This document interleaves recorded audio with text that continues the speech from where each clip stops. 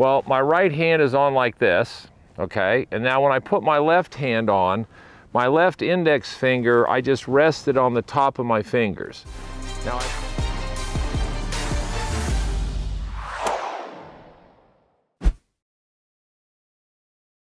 This question comes to us from Harold, and it's about putting grips, and he says he wants to know if I interlock or overlap my fingers in a putting grip.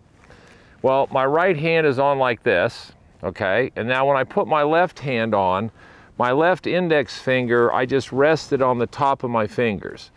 Now I've played when I put it on my little finger like this, and I've played with it here. That's where most players have it. It's either here or here, but there is no interlocking of those grips because you're holding the putter primarily in the palm of your hands, so you're not trying to get it that much into your fingers. So your fingers are more stabilizing the putter. So I've got this finger down and this one. So again, there's my, so the putter goes in the palm of my hand, not in my fingers, and this finger goes, I just rest it on my fingers. I've putted with it there, and I've putted with it just rested here.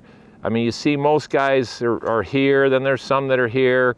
Nobody takes it off, and I don't know of anybody that interlocks their fingers or overlap maybe like this, but not the little finger overlapping. So hope that helps you with your grip. That stabilizes the putter more.